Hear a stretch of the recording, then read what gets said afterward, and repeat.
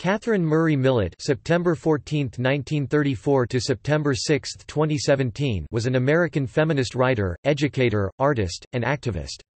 She attended Oxford University and was the first American woman to be awarded a degree with first-class honors after studying at St Hilda's College, Oxford.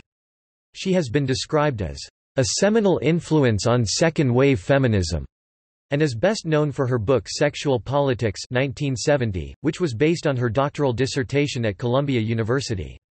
Journalist Liza Featherstone attributes previously unimaginable legal abortion, greater professional equality between the sexes, and a sexual freedom being made possible partially due to Millett's efforts. The feminist, human rights, peace, civil rights, and anti-psychiatry movements were some of Millett's principal causes. Her books were motivated by her activism, such as women's rights and mental health reform, and several were autobiographical memoirs that explored her sexuality, mental health, and relationships. In the 1960s and 1970s, Millett taught at Waseda University, Bryn Mawr College, Barnard College, and the University of California, Berkeley. Some of her later written works are The Politics of Cruelty 1994, about state-sanctioned torture in many countries, and Mother Millett 2001, a book about her relationship with her mother. Between 2011 and 2013, she won the Lambda Pioneer Award for Literature, received Yoko Ono's Courage Award for the Arts, and was inducted into the National Women's Hall of Fame. Millett was born and raised in Minnesota, and then spent most of her adult life in Manhattan and the Woman's Art Colony, established in Poughkeepsie, New York, which became the Millett Center for the Arts in 2012. Millett came out as a lesbian in the year the book Sexual Politics was published. She was married to a sculptor Fumio Yoshimura (1965–1985), and later, until her death in 2017, she was married to Sophie Keir.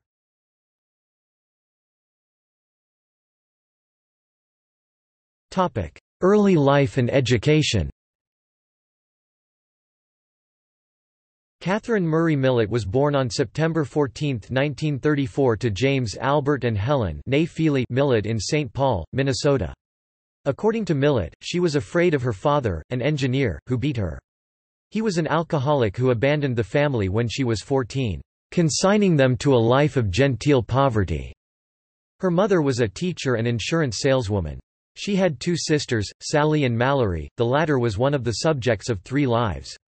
Of Irish Catholic heritage, Kate Millett attended parochial schools in St. Paul throughout her childhood. Millett graduated in 1956 magna cum laude from the University of Minnesota with a Bachelor of Arts degree in English literature. She was a member of the Kappa Alpha Theta sorority. A wealthy aunt paid for her education at St Hilda's College, Oxford, gaining an English literature first-class degree, with honours, in 1958. She was the first American woman to be awarded a degree with first-class honours having studied at St Hilda's. After spending about 10 years as an educator and artist, Millett entered the graduate school program for English and Comparative Literature at Columbia University in 1968, during which she taught English at Barnard. While there, she championed student rights, women's liberation, and abortion reform. She completed her dissertation in September 1969 and was awarded her doctorate, with distinction, in March 1970.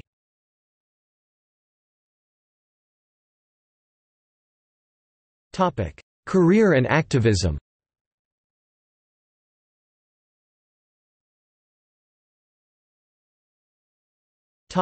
Early career as an artist and educator. Millett taught English at the University of North Carolina after graduating from Oxford University, but she left mid-semester to study art. In New York City, she worked as a kindergarten teacher and learned to sculpt and paint from 1959 to 61. She then moved to Japan and studied sculpture. Millett met fellow sculptor Fumio Yoshimura, had her first one-woman show at Tokyo's Minami Gallery, and taught English at Waseda University. She left Japan in 1963 and moved to New York's Lower East Side. Millett taught English and exhibited her works of art at Barnard College beginning in 1964. She was among a group of young, radical and untenured educators who wanted to modernize women's education. Millett wanted to provide them with the critical tools necessary to understand their position in a patriarchal society. Her viewpoints on radical politics, her stinging attack against Barnard in token learning, and a budget cut at the college led to her being dismissed on December 23, 1968. Her artwork was featured in an exhibit at Greenwich Village's Judson Gallery. During these years Millett became interested in the peace and civil rights movement, joined the Congress of Racial Equality (CORE), and participated in their protests. In 1971, Millett taught sociology at Bryn Mawr College. She started buying and restoring property that year, near Poughkeepsie, New York. This became the Women's Art Colony and Tree Farm, a community of women artists and writers, and Christmas Tree Farm. 2 years later she was an educator at the University of California, Berkeley.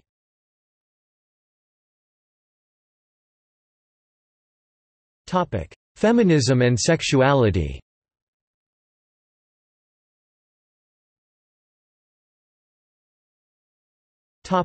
Feminism. Millett was a leading figure in the women's movement, or second-wave feminism, of the 1960s and 1970s.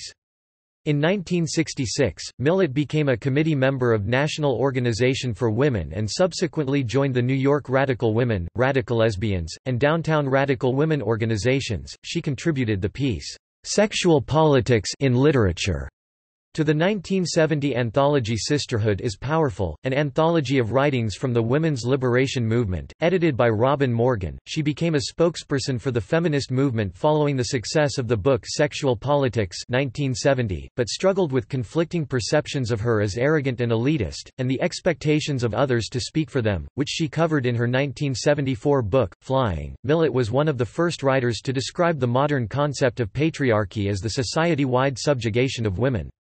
Biographer Gail Graham Yates said that, "Millett articulated a theory of patriarchy and conceptualized the gender and sexual oppression of women in terms that demanded a sex role revolution with radical changes of personal and family lifestyles."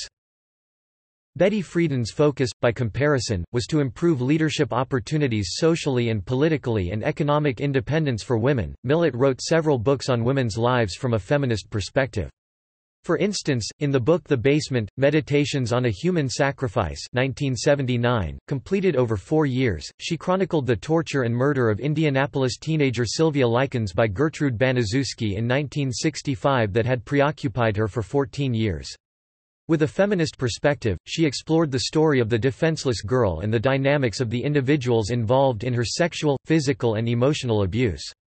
Biographer Roberta M. Hooks wrote, "Quite apart from any feminist polemics, The Basement can stand alone as an intensely felt and movingly written study of the problems of cruelty and submission." Millett said of the motivation of the perpetrator, "It is the story of the suppression of women. Gertrude seems to have wanted to administer some terrible truthful justice to this girl, that this was what it was to be a woman." Millett and Sophie Keir, a Canadian journalist, travelled to Tehran, Iran in 1979 for the Committee for Artistic and Intellectual Freedom to work for Iranian women's rights. Their trip followed actions taken by Ayatollah Khomeini's government to prevent girls from attending schools with boys, to require working women to wear veils, and not to allow women to divorce their husbands. Thousands of women attended a protest rally held at Tehran University on International Women's Day, March 8. About 20,000 women attended a march through the city's Freedom Square, many of whom were stabbed, beaten, or threatened with acid. Millett and Keir, who had attended the rallies and demonstrations, were removed from their hotel room and taken to a locked room in immigration headquarters 2 weeks after they arrived in Iran. They were threatened that they might be put in jail and, knowing that homosexuals were executed in Iran, Millett also feared she might be killed when she overheard officials discuss her lesbianism. After an overnight stay, the women were put on a plane that landed in Paris. Although Millett was relieved to have arrived safely in France, she was worried about the fate of Iranian women left behind. "They can't get on a plane. That's why international sisterhood is so important," she wrote about the experience in her 1981 book Going to Iran.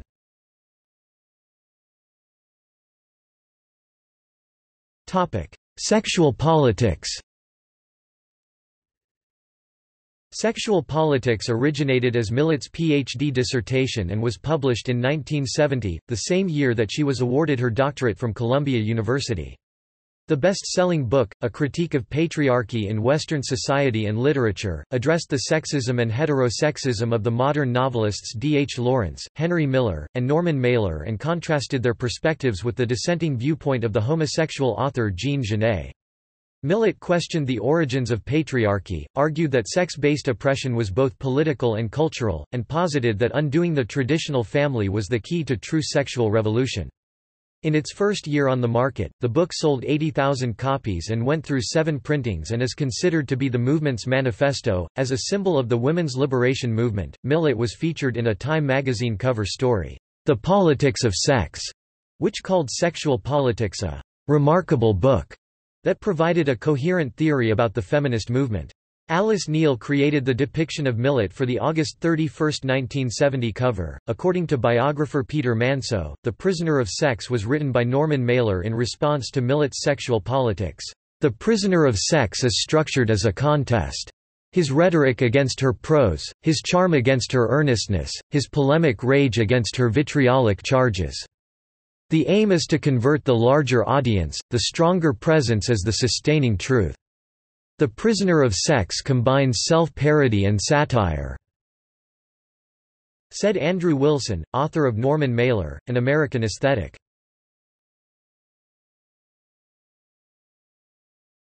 Sexism and sexuality.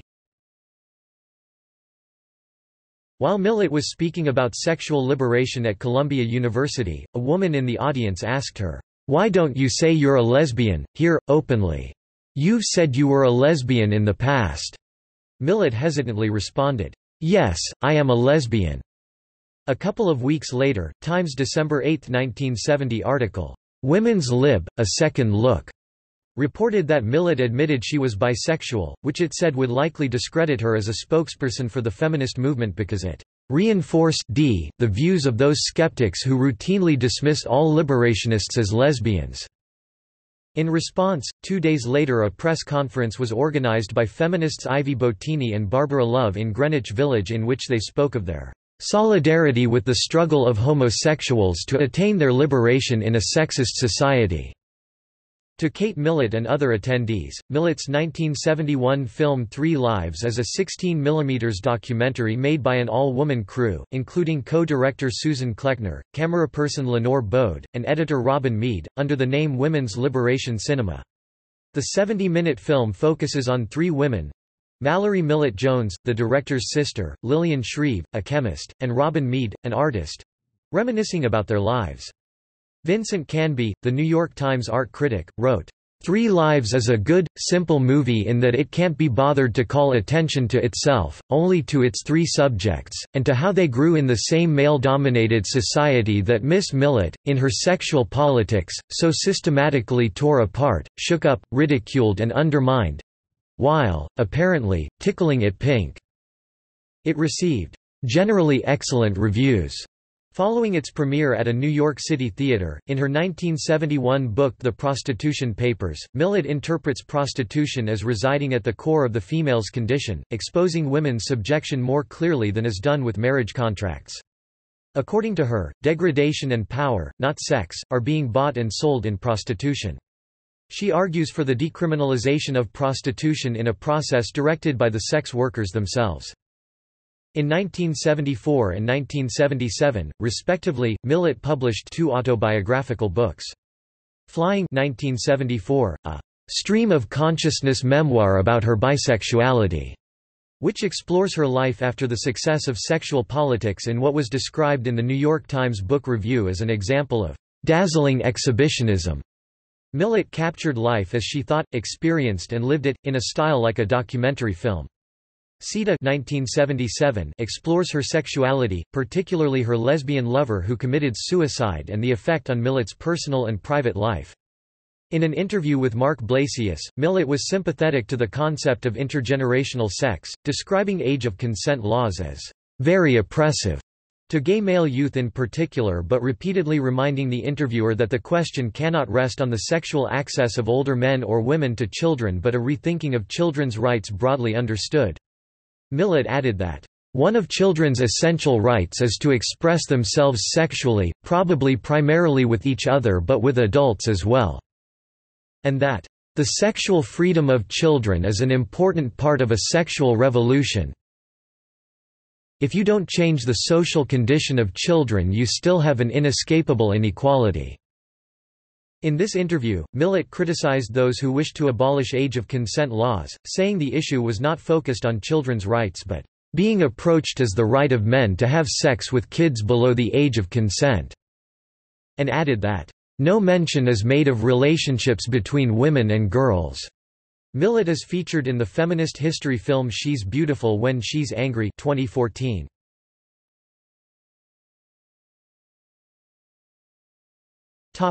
The 1980s through 2000s. In 1980, Millett was one of the 10 invited artists whose work was exhibited in the Great American Lesbian Art Show at the Woman's Building in Los Angeles. Millett was a contributor to On the Issues magazine, and continued writing into the early 2000s. She discussed state-sanctioned torture in The Politics of Cruelty 1994, bringing attention to the use of torture in many countries. Millett was involved in the controversy resulting from her appearance on a UK television programme called After Dark, when alcoholic actor Oliver Reed, who had been drinking during a break, moved in on her and tried to kiss her. Millett pushed him away but allegedly later asked for a tape of the show to entertain her friends. Throughout the program Reed used sexist language. Millett was also involved in prison reform and campaigns against torture. Journalist Maureen Freely wrote of Millett's viewpoint regarding activism in her later years, "The best thing about being a freewheeler is that she can say what she pleases because nobody's giving me a chair in anything. I'm too old, mean and ornery. Everything depends on how well you argue."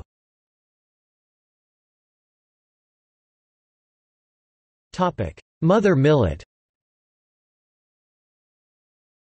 Kate wrote Mother Millett 2001 about her mother who in her later years developed several serious health problems, including a brain tumor and hypercalcemia.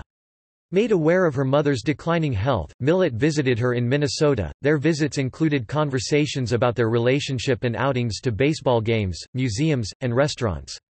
When her mother was no longer able to care for herself in her apartment, she was placed in a nursing home in St. Paul, Minnesota, which was one of Helen Millett's greatest fears. Kate visited her mother and was disturbed by the care she received and her mother's demoralized attitude. Nursing home residents who were labeled as behavioral problems, as Helen was, were subject to forcible restraint. Helen said to Kate, "Now that you're here, we can leave." Aware of the efforts her mother made to give her life, support her and raise her, Millett became a caregiver and coordinator of many daily therapies, and pushed her mother to be active. She wanted to give her independence and dignity.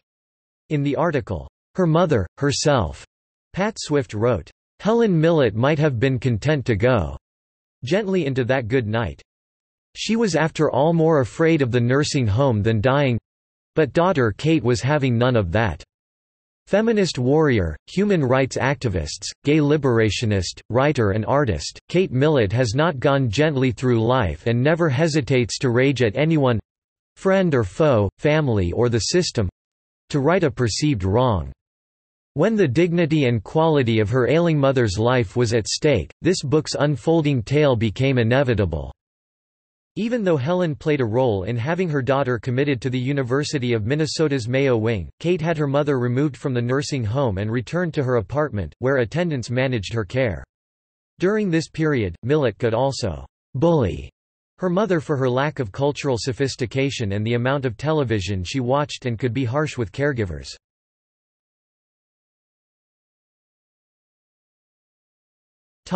Millett Center for the Arts. In 2012, the Women's Art Colony became a 501(c)(3) nonprofit organization and changed its name to the Millett Center for the Arts.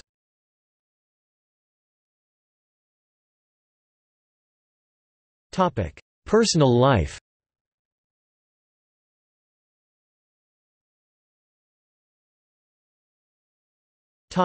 Interpersonal relationships.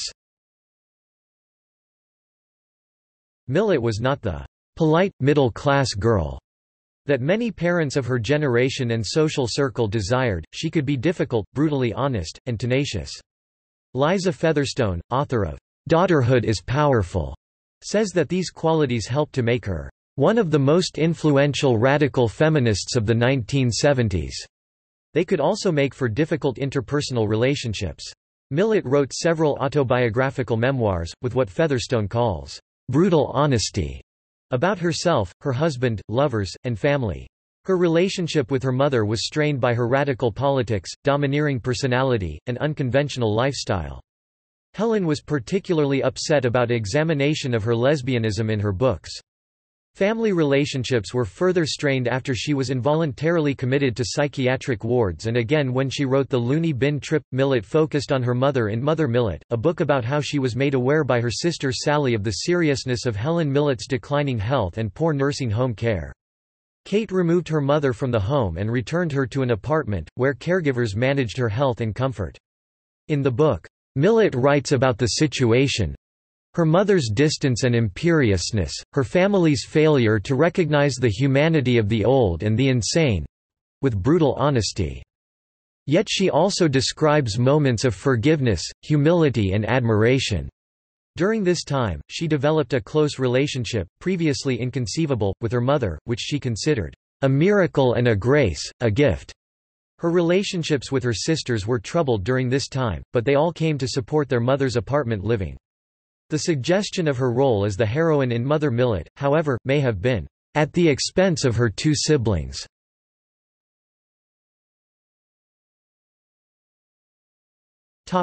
Marriage. In 1961, Millett moved to Japan and met fellow sculptor Fumio Yoshimura, the widower of a woman named Yoshiko. A Japanese native, Yoshimura studied painting at Tokyo University of the Arts.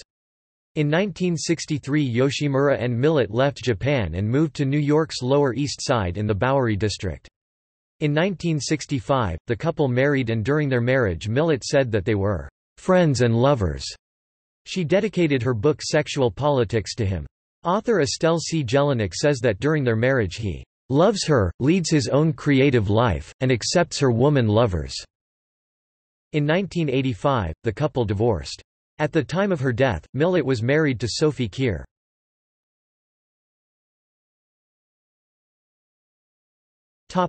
Mental illness.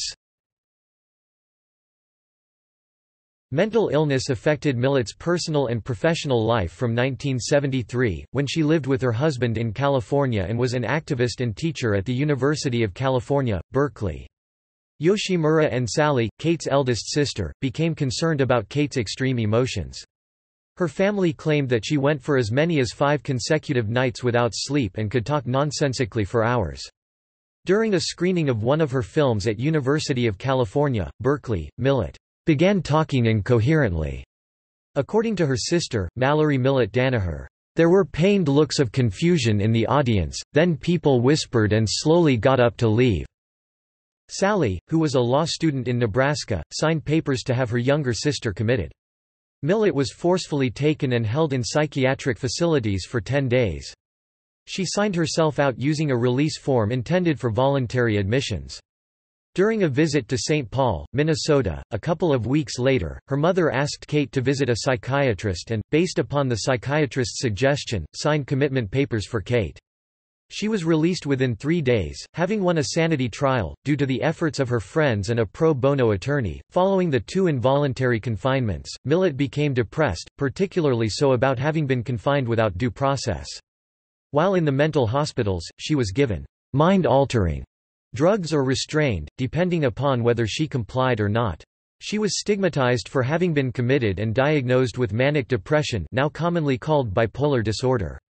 The diagnosis affected how she was perceived by others and her ability to attain employment. In California, doctors had recommended that she take lithium to manage wide manic and depression swings. Her depression became more severe when her housing in the Bowery was condemned and Yoshimura threatened divorce. To manage the depression, Millett again began taking lithium. In 1980, with support of 2 friends and photojournalist Sophie Keir, Millett stopped taking lithium to improve her mental clarity, relieve diarrhea and hand tremors, and better uphold her philosophies about mental health and treatment. She began to feel alienated and was snappish as Keir watched for behavioral changes.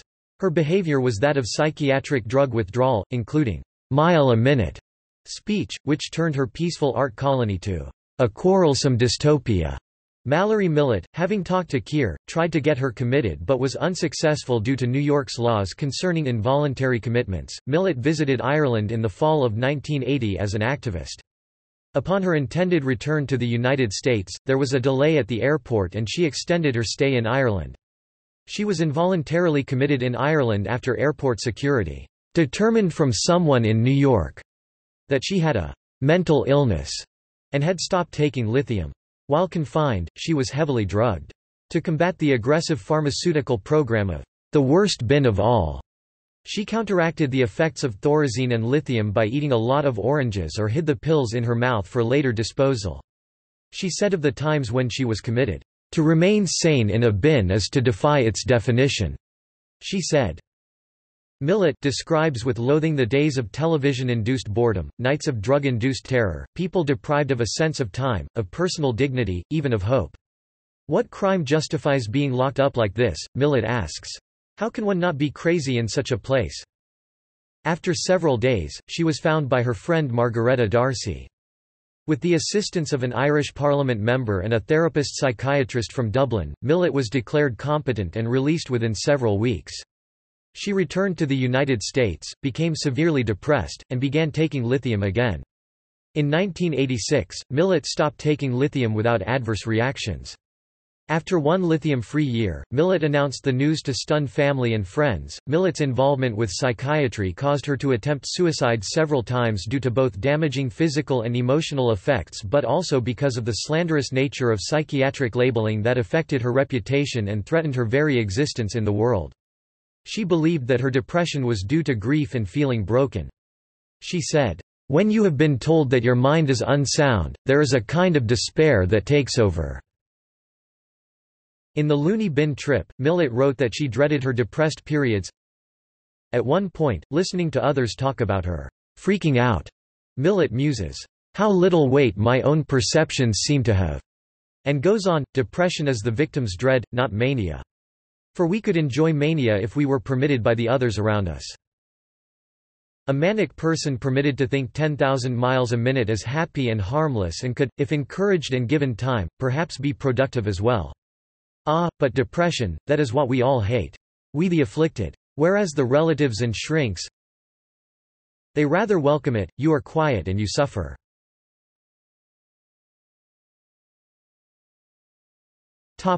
Views on mental illness. Millett disputed diagnoses and labels like manic depression, bipolar disorder, and schizophrenia, which she claimed are placed upon people who exhibit socially unacceptable behavior. "Many healthy people," she said, "are driven to mental illness by society's disapproval and by the authoritarian institution of psychiatry." She attributed her own depression to her diagnosis, and not the other way around, writing, "When you have been told that your mind is unsound, there is a kind of despair that takes over." Millett documented her experiences in the book The Loony Bin Trip 1990. Feminist author and historian Marilyn Yalom wrote that Millett refuses the labels that would declare her insane. Continuing, she conveys the paranoid terror of being judged cruelly by others for what seems to the afflicted person to be a reasonable act.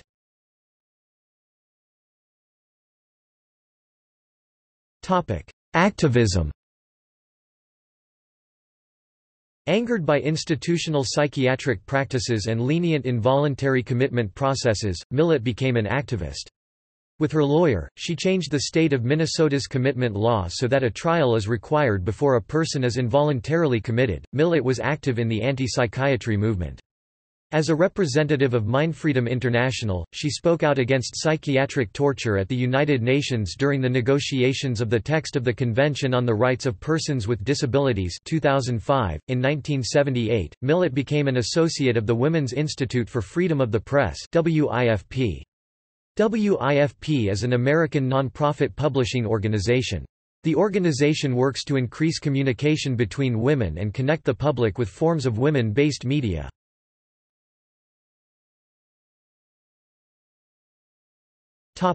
Bowery redevelopment. In the late 1990s and early 2000s, Millett was involved in a dispute with the New York City authorities, who wanted to evict her from her home at 295 Bowery as part of a massive redevelopment plan. Millett and other tenants held out, but ultimately lost their battle. Their building was demolished, and the residents were relocated.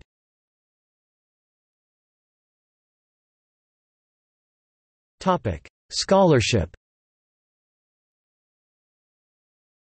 Kristen Poirot, author of Mediating a Movement, Authorizing Discourse, says that the release of Millett's Sexual Politics 1970 was a pivotal event in the second wave of the feminist movement.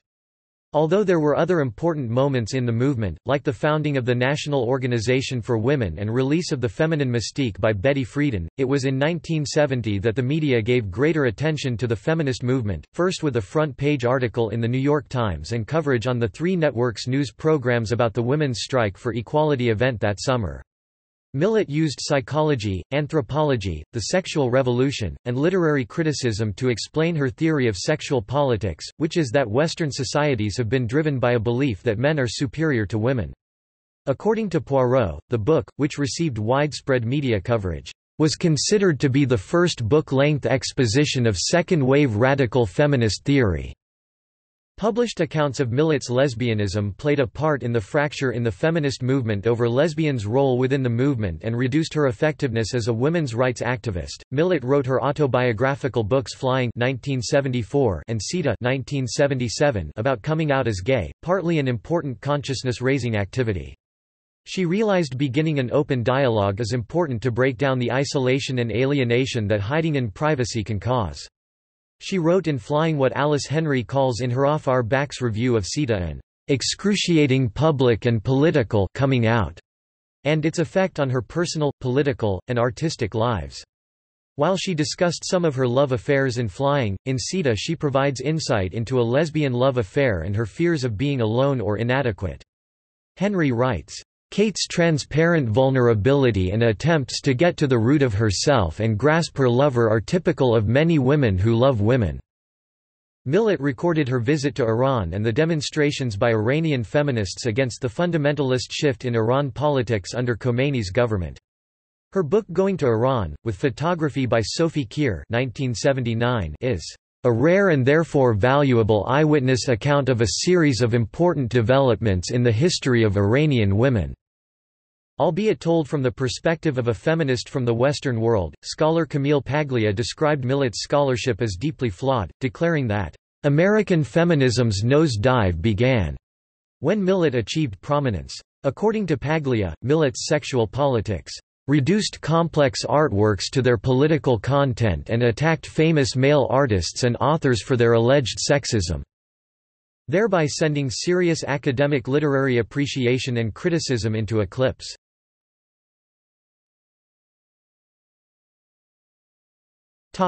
Death. Millett died in Paris on September 6, 2017 from cardiac arrest, 8 days before her 83rd birthday. Her spouse, Sophie Keir, was with her at the time of her death.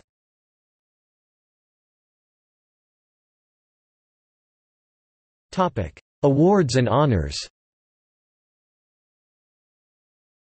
Millett won the Best Books Award for Mother Millett from Library Journal in 2001. In 2012, she was awarded one of that year's Courage Award for the Arts by Yoko Ono, which Ono created to recognize artists, musicians, collectors, curators, writers—those who sought the truth in their work and had the courage to stick to it, no matter what, and honor their work as an expression of my vision of courage. Between 2011 and 2012, she was also awarded the Lambda Pioneer Award for Literature and a Foundation for Contemporary Arts Grants to Artists Award 2012. She was honored in the summer of 2011 at a Veteran Feminists of America Gala. Attendees included feminists such as Susan Brownmiller and Gloria Steinem. In March 2013, the U.S. National Women's Hall of Fame announced that Millett was to be among the institution's 2013 inductees. Beverly P. Ryder, Board of Directors co-president, said that Millett was a real pillar of the women's movement.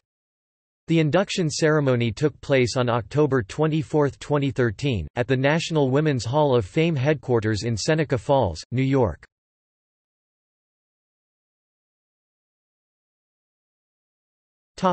Works.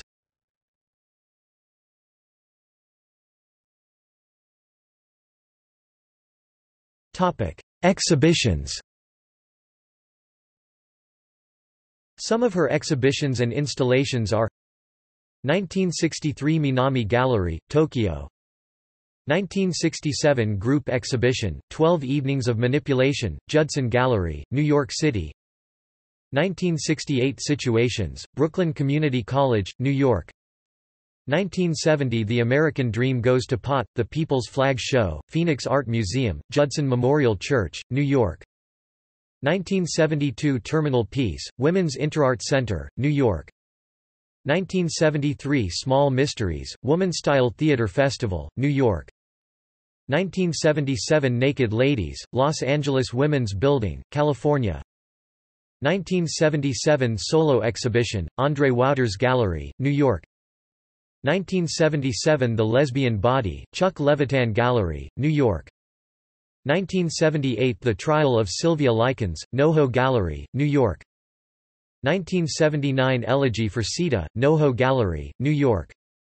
1979 Women's Caucus for Art. 1980 Group Exhibition, Great American Lesbian Art Show, Los Angeles.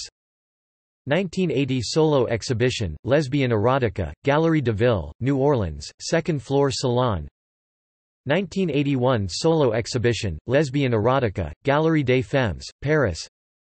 1986 Group Exhibition, Feminists and Misogynists, Center on Contemporary Art, Seattle. 1988 Fluxus, Museum of Modern Art, New York. 1991–1994 Cortland Jessup Gallery, Provincetown, Massachusetts. 1992 Group Exhibition, Body Politic, La Mama La Galleria. 1991 Solo Exhibition, Freedom from Captivity, Cortland Jessup Gallery, Provincetown, Massachusetts. 1997 Kate Millett, Sculptor, The First 38 Years, Fine Arts Gallery, University of Maryland, Catonsville. 2009 Black Madonna, Multimedia Show of 41 Artists, H. P. Garcia Gallery, New York. Topic Books Author Millett, Kate 1970. Sexual Politics. Garden City, New York, Doubleday. OCLC 489817513. Millett, Kate 1971. The Prostitution Papers, A Candid Dialogue. Falmouth, Paladin. OCLC 320856459. Millett, Kate 1974. Flying. New York, Alfred A. Knopf. ISBN 978-0-394-48985-8. Millett, Kate 1976. Sita. London, Virago. ISBN 9780860680246. Millett, Kate 1979. The Basement, Meditations on a Human Sacrifice. New York, Simon & Schuster. ISBN 978-0-671-24763-8. Millett, Kate 1981. Going to Iran. New York, Coward, McCann & Gagan. ISBN 978-0-698-11095-3. Millett, Kate 1990. The Looney Bin Trip. New York, Simon & Schuster. ISBN 978-0-671-74028-3. Millett, Kate 1993. The Politics of Cruelty, An Essay on the Literature of Political Imprisonment. New York, London, Norton. ISBN 978-0-393-03575-9. Millett, Kate 1995. A.D., A Memoir. W. W. Norton. ISBN 978-0-393-03524-7. Millett, Kate 2001. Mother Millett. London, Verso. ISBN 978-1-85984-607-0. Co-author Millett, Kate, Odell, Kathy, Berger, Maurice 1997. Kate Millett, Sculptor, The First 38 Years. Catonsville, Maryland, Fine Arts Gallery. ISBN 0-9624565-9-4.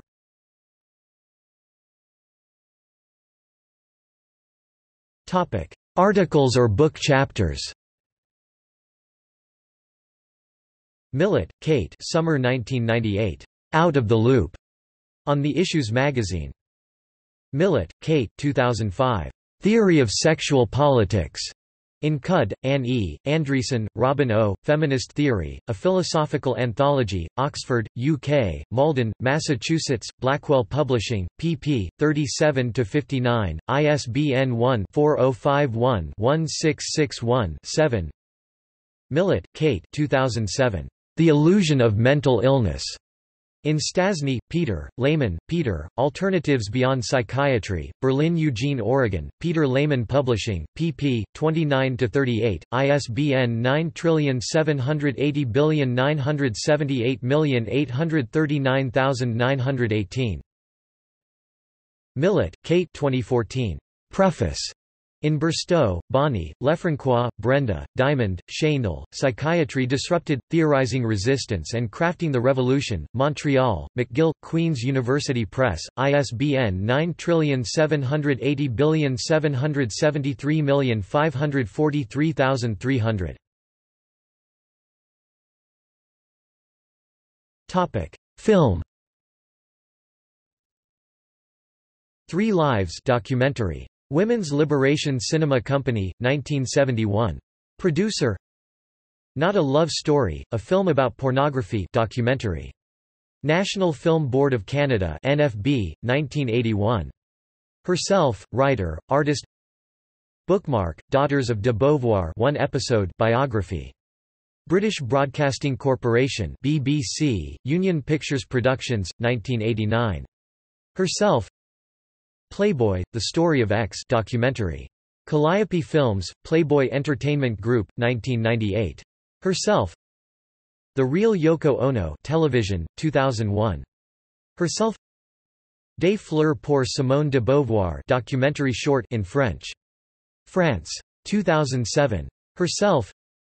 Notes